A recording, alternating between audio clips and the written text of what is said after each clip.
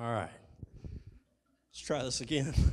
Isaiah chapter 62. I haven't preached with one of these since like my youth pastor days, so this will be fun. Isaiah chapter 62, the big picture. God's story of redemption is what we've been looking at as we've been in this series since early September.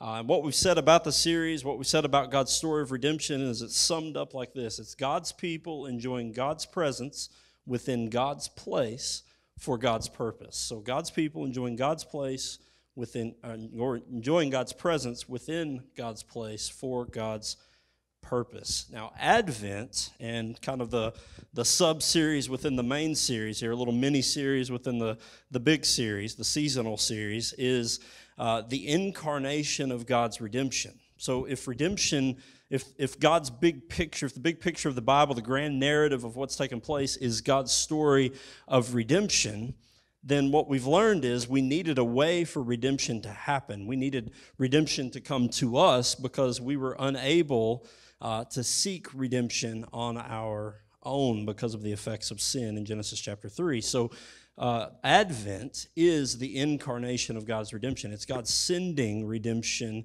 through His Son, Jesus. And so we're just taking kind of an extended look at that over what will be the course of 5 weeks. We're looking at the incarnation of God's Son, Jesus Christ, the man who put on flesh to be like mankind so that He could die in the place of His people, redeeming them from the curse of sin and death. Now, Isaiah pointed people to God's redemption through this man, Jesus Christ, through this incarnation, some 700 years before the coming of Christ. And in Isaiah 62, Christ is now the gift called the Anointed One. He's the Anointed One of God, sent to save His people and to establish them in Zion, which in the New Testament comes to refer to God's spiritual kingdom. So just kind of summon this message up this way. The Anointed One is God's gift for the redemption of His people. The Anointed One is God's gift for the redemption of His people. And I couldn't think of a better thing to be preaching just 5 days before Christmas morning. So let's pray and ask that the Lord would bless this time that we have. Heavenly Father, we love You and we praise You. We thank You so much for who You are. We thank You, Lord, for Your love for us, for Your steadfast love, Your faithfulness toward us. Father, we see this best in the face of Jesus Christ, Your own Son.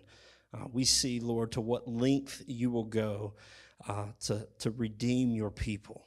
And so, Father, we thank You for Jesus Christ. And as we look at Isaiah 62 today, Father, my prayer is this, my ask is this: help us to see Jesus more clearly, that we might know You, Father, more fully.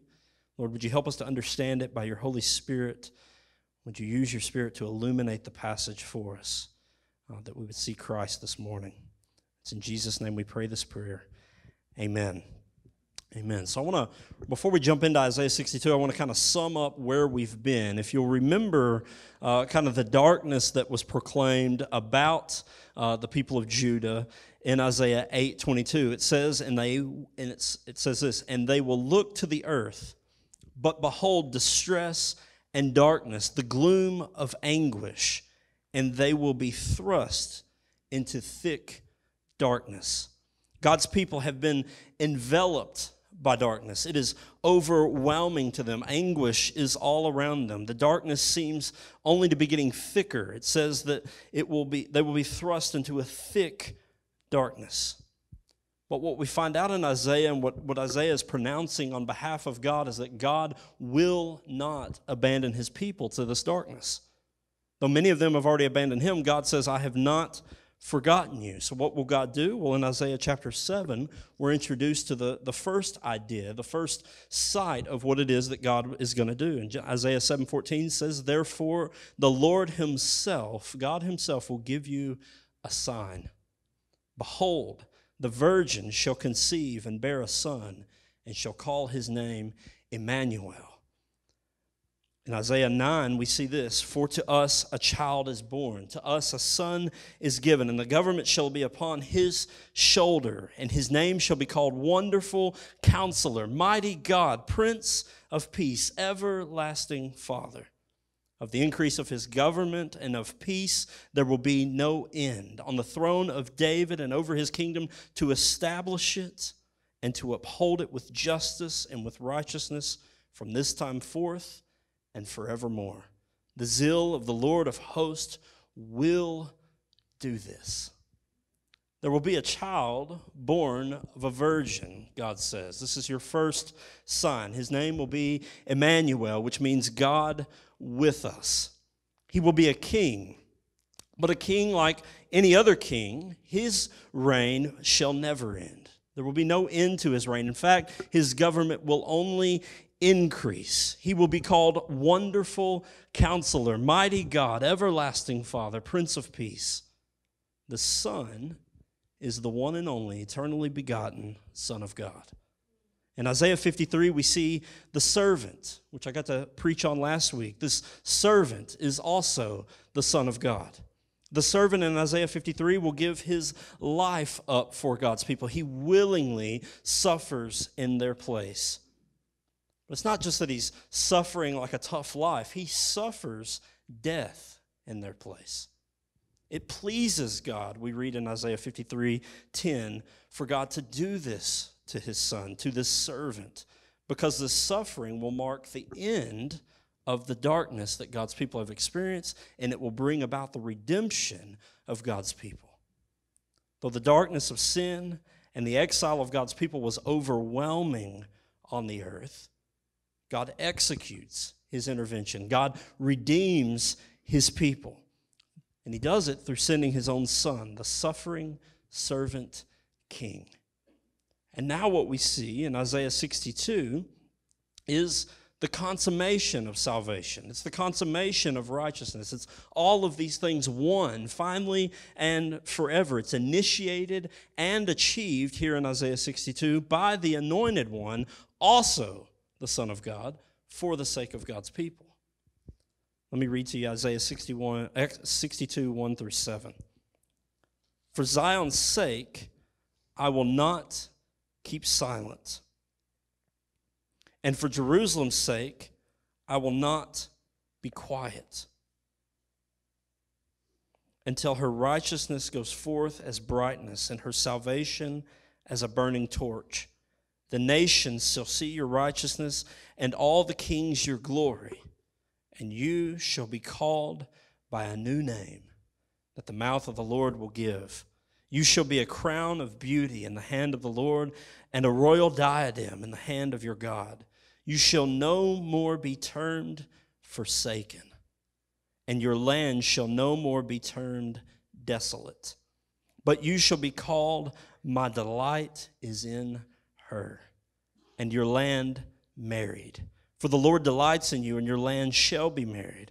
For as a young man marries a young woman, so shall your sons marry you. And as the bridegroom rejoices over the bride, so shall your God rejoice over you.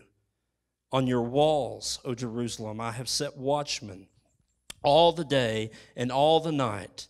They shall never be silent. You who put the Lord in remembrance, take no rest. And give him no rest until he establishes Jerusalem and makes it a praise in the earth. You see, Zion here is a reference to God's holy place, but more specifically, as seen in the New Testament, it's a reference to God's holy people.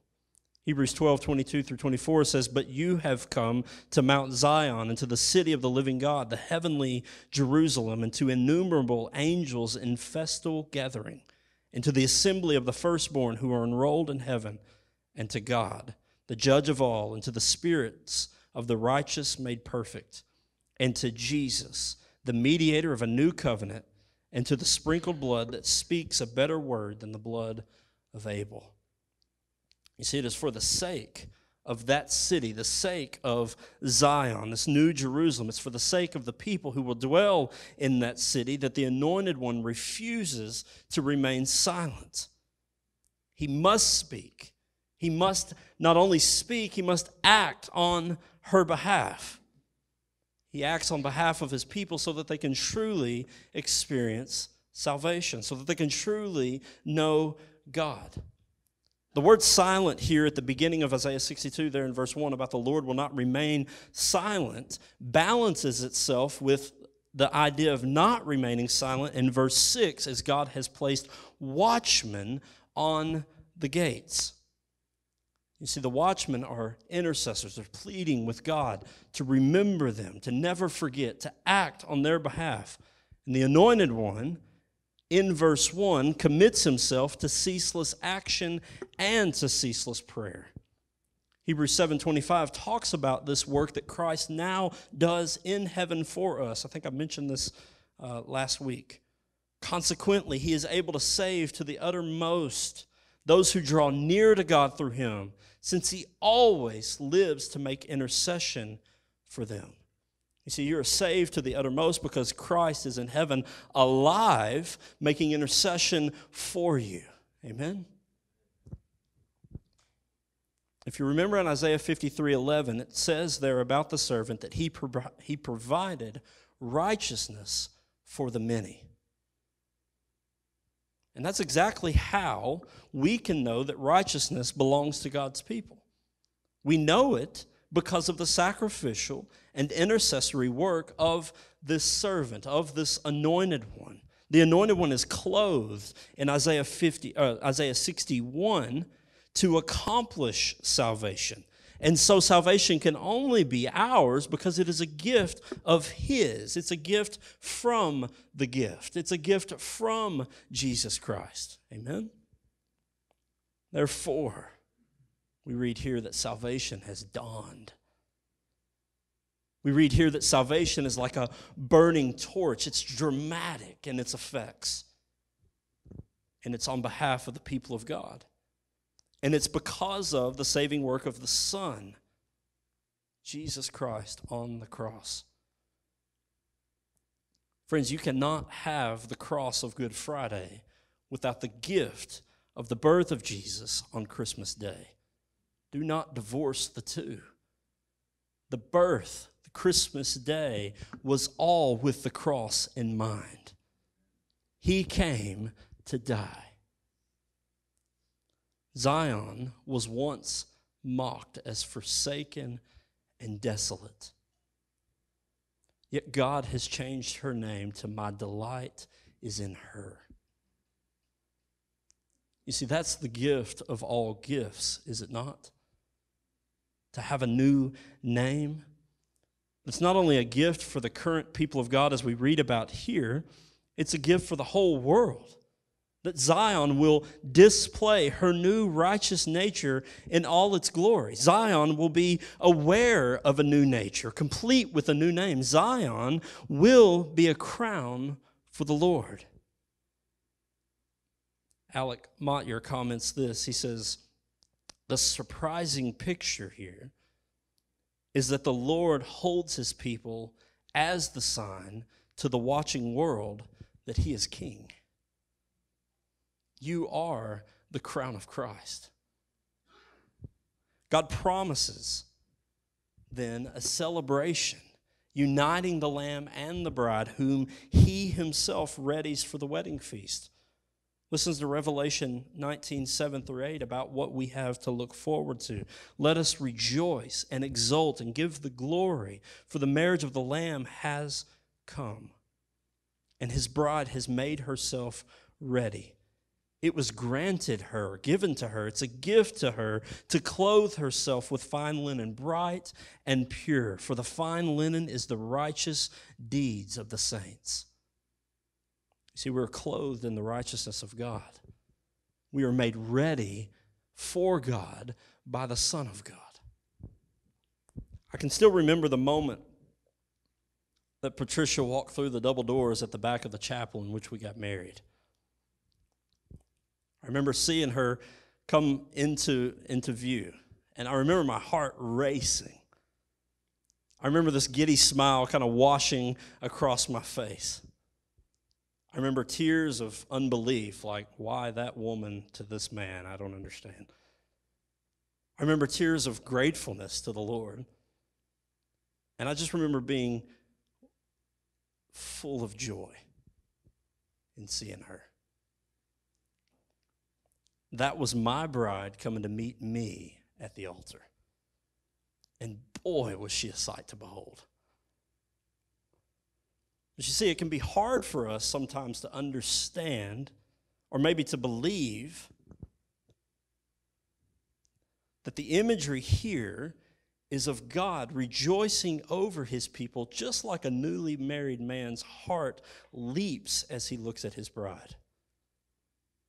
Whatever we might think about God, one thing we cannot miss, one thing that we don't think enough, is of the image of God rejoicing over his people, delighted to see them, delighted to make them clean, delighted to be married to them.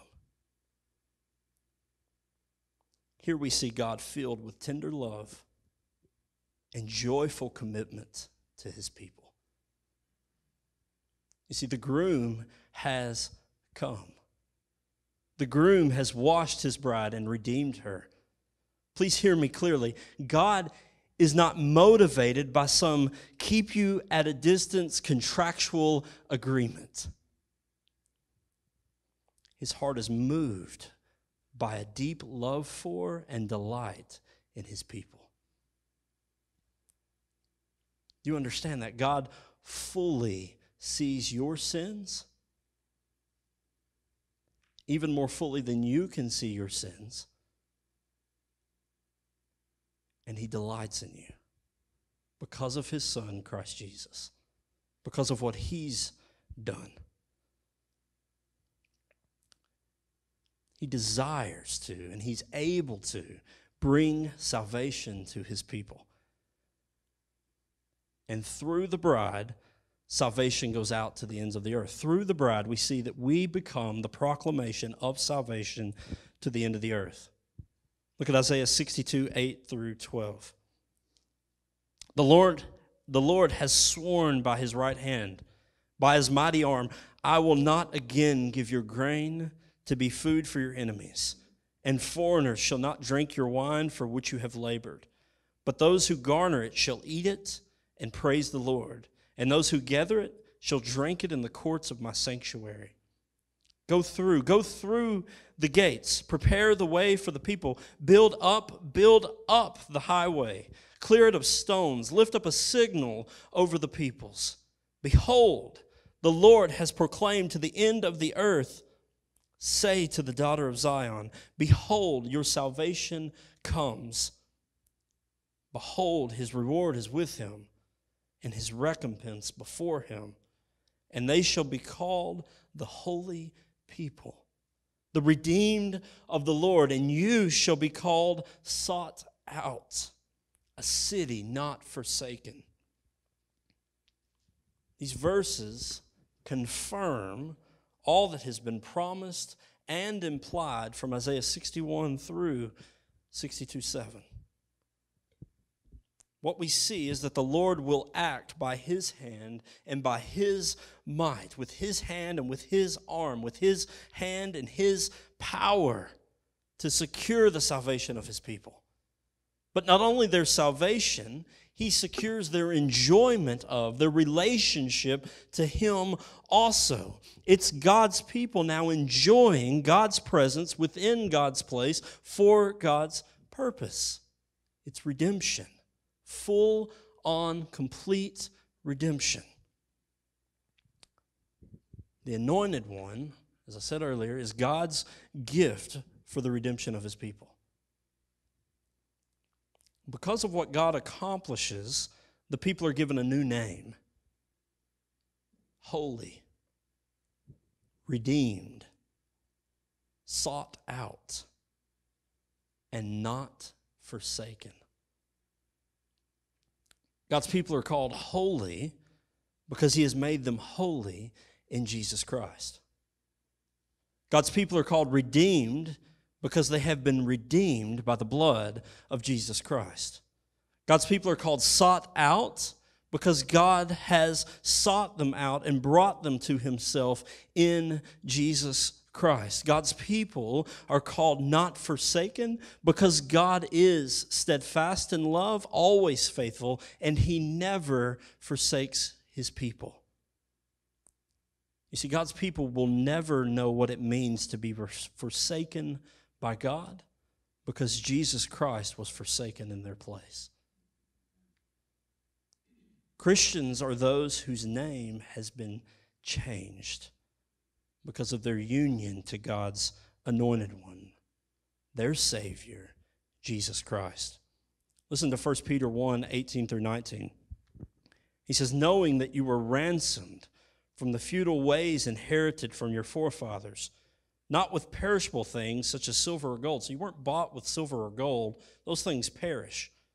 But with the precious blood of Christ, like that of a lamb without blemish or spot. That's how you've been ransomed.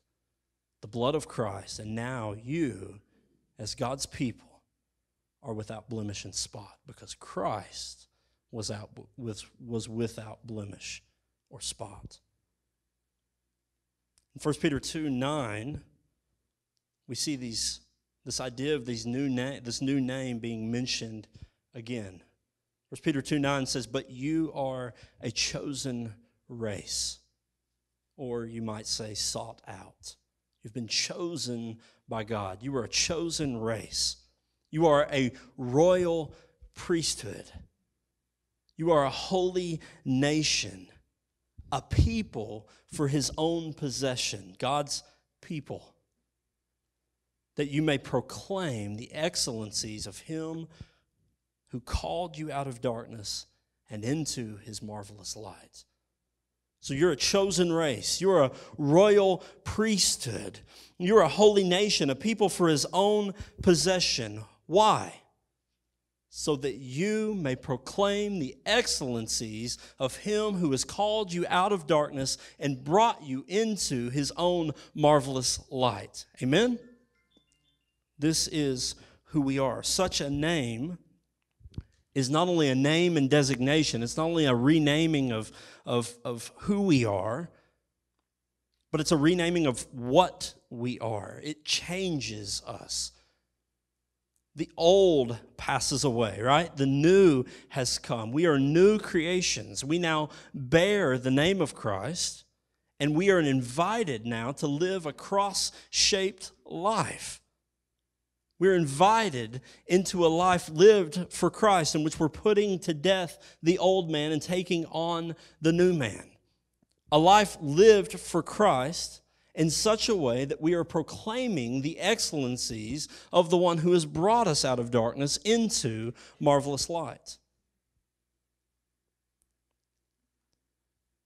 We then, as people with a new name, a new makeup, a new identity, should be willing to give ourselves for the glory of his righteousness and to suffer the joyful spread of the gospel in all the earth. It should be our willingness. 1 Peter 4:16 says, yet if anyone suffers as a Christian, let him not be ashamed, but let him glorify God in that name. Christian, I encourage you, brother or sister, I encourage you, devote yourself to Jesus Christ fully, wholly, from now until the day that Christ returns. And listen to the consummation that awaits us when Christ returns. Revelation 21, 1 through 8. It's a consummation, and then it comes with a warning. Then I saw a new heaven and a new earth. For the first heaven and the first earth had passed away, and the sea was no more. And I saw the holy city, New Jerusalem, coming down out of heaven from God, prepared as a bride adorned for her husband. And I heard a loud voice from the throne saying, behold, the dwelling place of God is with man. He will dwell with them, and they will be his people. And God himself will be with them as their God. He will wipe away every tear from their eyes, and death shall be no more. Neither shall there be mourning, nor crying, nor pain anymore. For the former things have passed away. And he who was seated on the throne said, behold, means look at it. Take hold of it with your eyes. Take a look. I am making all things new. Also, he said to John, write this down, for these words are trustworthy and true, meaning you can take them to the bank. You can bet the plantation on it, amen?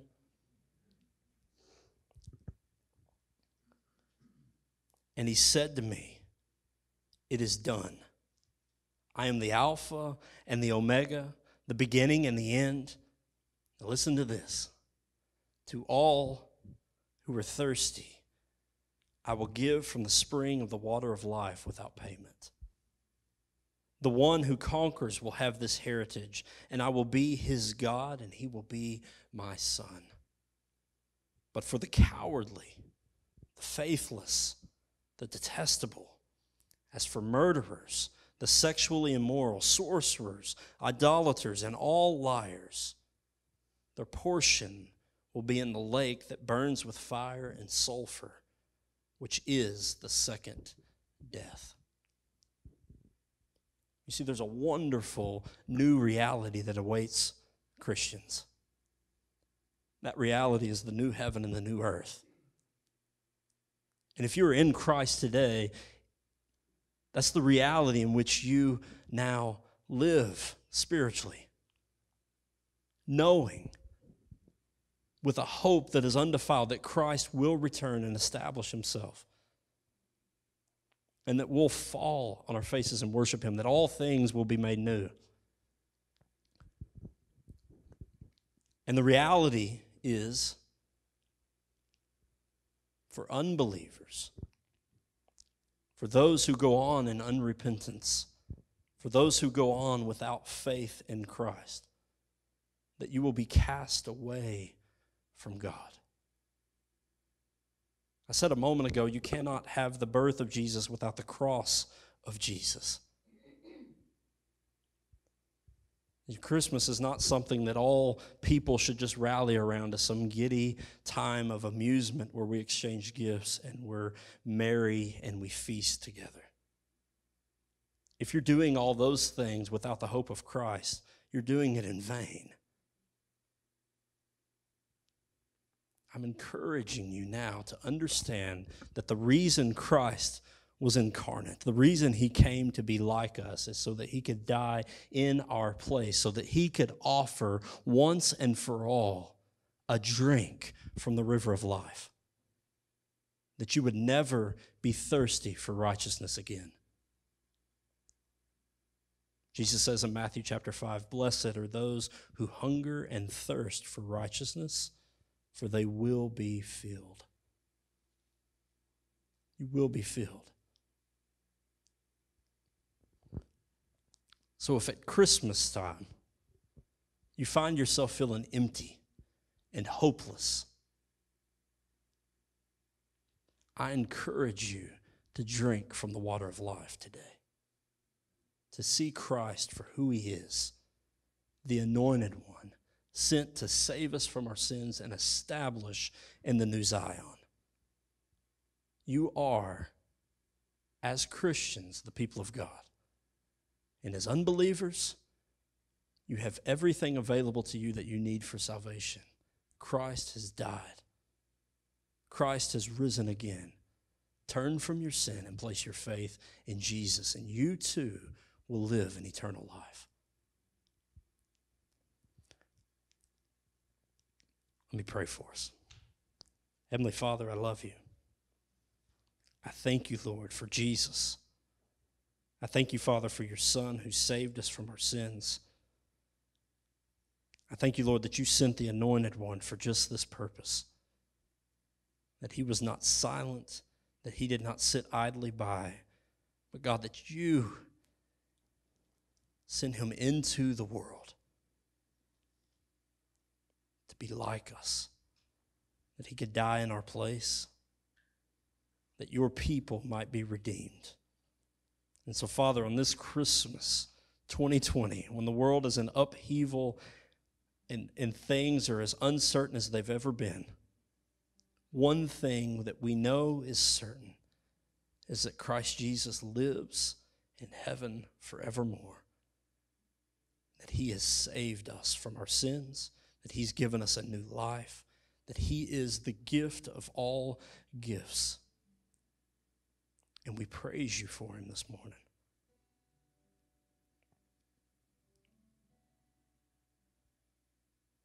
Father, I pray for anyone here or listening online who doesn't know you. Father, would you bring them to the end of themselves? Would you help them to see their futility, their finite nature? Would you help them to be undone by their sins? Father, would you load on their back a burden for their sin?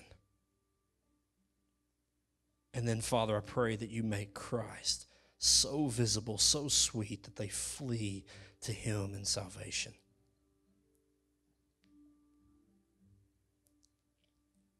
Father, we thank you for Jesus. And we worship you today for the way that you've acted on our behalf. We praise you for salvation.